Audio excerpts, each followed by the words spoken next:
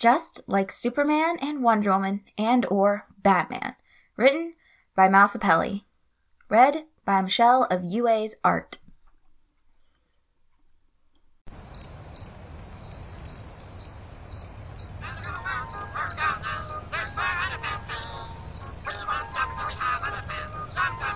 The only evidence he's not going insane is that Craig is sitting beside him in the bed, clutching his hands so tightly that it hurts.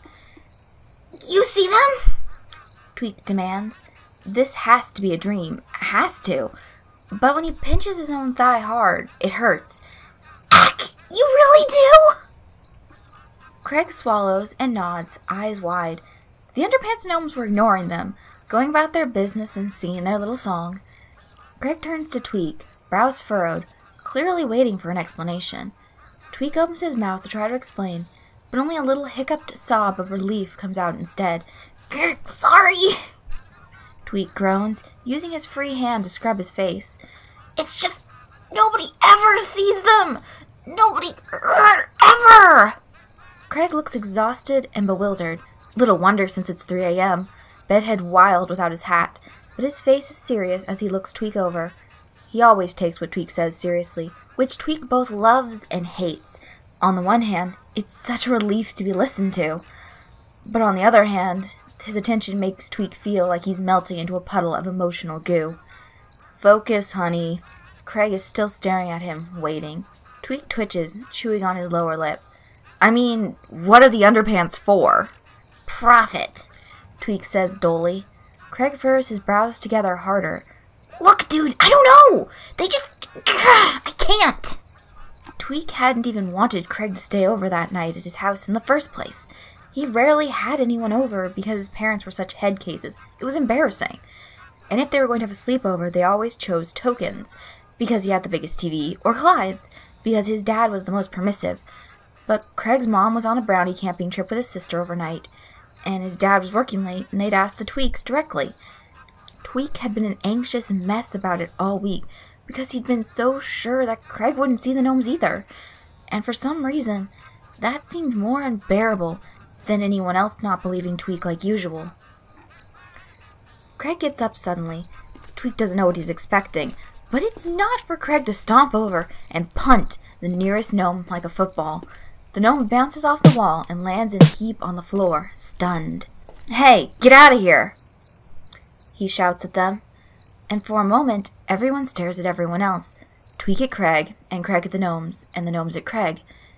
Then Craig starts forward like he's going to do the same to the rest of them, and they scatter, yelling in high-pitched confusion the whole way out the door. Craig hollers, "And stay out!" then slams the door behind them. Tweek is speechless, frozen in place as Craig stomps back over and crawls into bed. "Shit! Do you think your parents heard that?" Craig asks, apparently mistaking Tweek's shock for concern. Tweek's voice is stuck in his throat, and Craig pokes Tweek in the cheek. "Babe, what's wrong?" "That was amazing!" Tweek finally blurts, snapping out of it. "You were like a superhero! Like, Super Craig!" "That's gay, man," Craig mutters. This boyfriend thing is only a couple of weeks old, and they're still working out what's nice gay and what's gay. Tweek doesn't seem to mind this one, and Craig's face says he doesn't hate it either. "Save me, Super Craig!" Tweek simpers, like he's Lois Lane or some shit. "My hero!" "Stop!"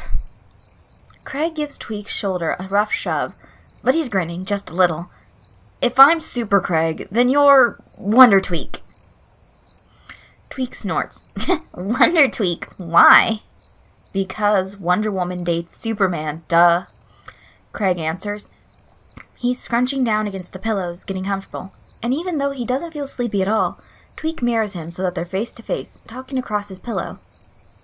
"I think he dates Batman," Tweek points out. He bites down on his lower lip to hold a laugh when Craig scrunches up his nose. "Maybe it's both." "Dude," Craig protests. "He probably has enough energy for Dude," Craig interrupts louder. He rolls his eyes when Tweek snickers. "Keep your fucked up Tumblr headcanons to yourself. Superman's a one-woman guy." Craig's so weirdly vehement about this that Tweek can't help but asking, "What about Super Craig?" "I definitely don't have enough energy for two of you," Craig says, voice flat, "especially not if it includes 3 a.m. gnome kicking Olympics." He yawns hugely. "This happens every night? How are you not exhausted?" Tweek shrugs. He's used to it. Or it's the coffee. Or he's too much of a mess to know the difference. Craig drops off to sleep as soon as they stop talking for a couple of minutes. Tweek's a little jealous of how easy it happens. But on the other hand, it's cool he's the only one awake to see Craig like this, relaxed and peaceful. Tweek reaches out to touch Craig's hair, hand already on it before he realizes what he's doing and freezes. Craig's a sound sleeper, though, and he doesn't even wake when Tweek winds his fingers in the soft strands. "Good night, Super Craig," he whispers. Wonder Tweek doesn't mind taking the night watch.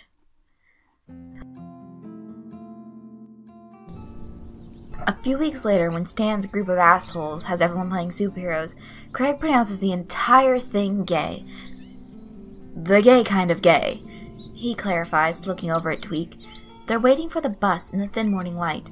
They are so cold, Tweek's eyes are starting to water. His hand is warm where it's clasped in Craig's, though. "Superman and Batman level gay," Tweek agrees. He bites his chapped lip to keep from laughing when Craig gives him a dirty look. "But if you had to play, what powers would Super Craig have?" "Super ass-kicking, obviously." The bus appears at the end of the block, brakes squealing. Tweek takes a half step back and behind Craig's shoulder in case of a catastrophic brake failure. Craig glances back just enough to catch Tweek's eye and strikes half a superhero pose, feet planted in a wide stance and free hand on his hip, like he'd have no problem taking all the momentum of the runaway bus square in the chest. "No one can withstand the weight of the fist."